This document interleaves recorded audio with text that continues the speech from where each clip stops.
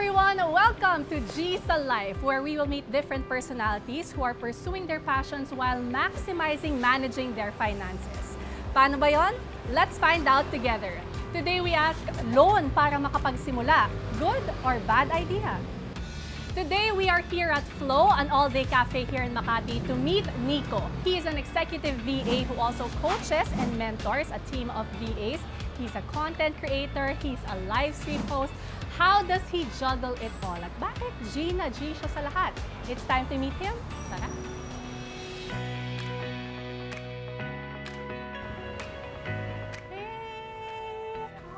Hi! Hello, hello! Hello, Miss P. Nice to finally meet you. I love it. Yeah, tara. I love it. You have your, paano ba ito? Tote bag. Can you show it? Yay! I love it. One of our supers, Nico, from our community. But yeah, before we chat, let me just order a drink.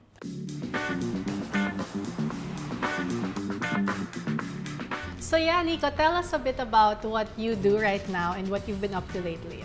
Well, lately I've been doing a lot. First, I'm a recruiter. So I provide a recruitment service to a placement agency in North Carolina. I provide them nannies. I'm a VA, virtual assistant, and also team captain, where I provide coaching and mentoring as well. And then I'm also a live stream host in an e-commerce app. So I started there around 2020. Yeah, I'm also a content creator. Dami ginagawa. I love it. You seem to be thriving now that it's 2023. Yes. But you did mention 2020, and I know that it wasn't always like this. When the pandemic started, you went through challenging times. Can you tell us about that? So yeah, it was really hard during the pandemic, especially December 2021. It was really a hard time. I was also a VA that time, and then the company declared bankruptcy. So yeah, it was really unfortunate. I was laid off. I was part of the team that was laid off. And then I didn't know what to do. So I researched, nagtanong-tanong ako sa friends kung anong dapat gawin. And then I thought of putting up a small business while looking for a job. I also seek help from my mom. She has a small ukay-ukay back then. So may entrepreneurial spirit and blood ka talaga. Okay, so January 2022, you started your small business. What was it and how did you even start it? I also researched about it, and then I found out a supplier of alcohol, isopropyl and ethyl alcohol. So it's really an essential thing. That's why I really pushed it. But then I didn't have enough cash or enough funds back then. That's why I discovered about G loan. Okay, so can you talk us through that? Because I know many people na gusto mag-start ng small business. People in our Paano ba ito community na gusto din, pero they don't know where to start. So what's your story? I looked at it in the app, and then there are plenty of ways pala to start it. I started with 30,000.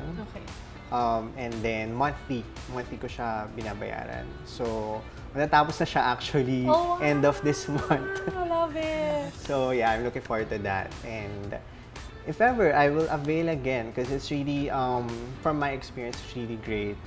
Basta on time ka lang magbayad, and then yun nga, yung swak lang din sa budget mo because you have really naman options. Yeah. Okay. So, you have been diligent sa pagbayad nung monthly. And I know parang meron extra perks, parang you get more things when you do pay on time. Can you tell us about that? Yeah, there's extra perks if you pay on time. It helps in building up your G-score.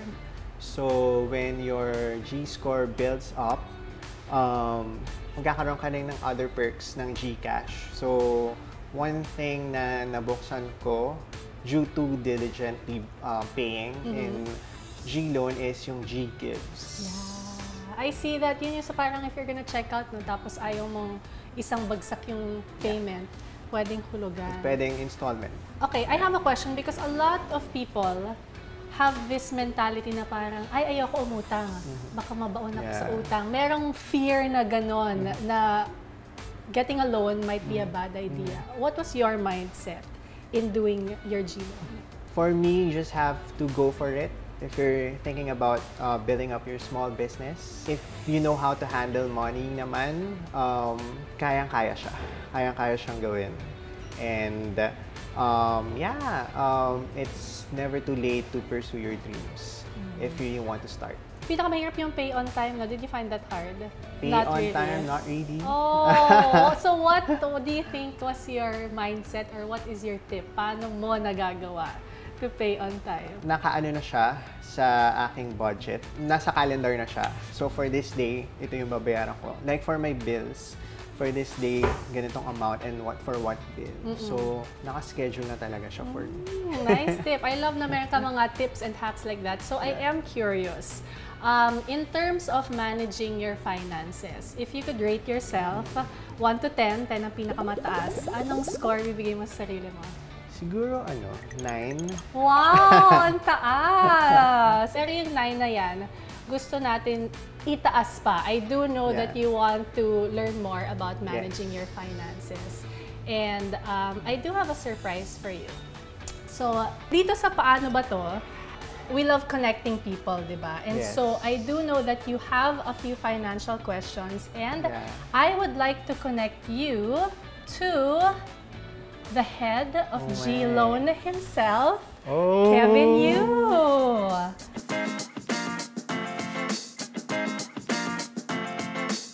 Hi, Kevin! Hi! So this is Nico. He's one of the G-Loan success stories. He was able to put up a small business. So Nico has a few questions for you, Kevin. Sure, go ahead. Hi, Kevin. It's really an honor to have this conversation. Anyway, I have 2 questions. First is, how do I know if it's a good debt or a bad debt? So, utang or debt isn't always bad for you. So there are examples of bad debt, especially if it's something that you don't really need. So that's using your credit card or a cash loan to buy an item like that's super expensive, like clothes or gadgets that you feel like you can't live without, but you really can. So in general, bad debt will be more of a burden to you as opposed to making your life easier.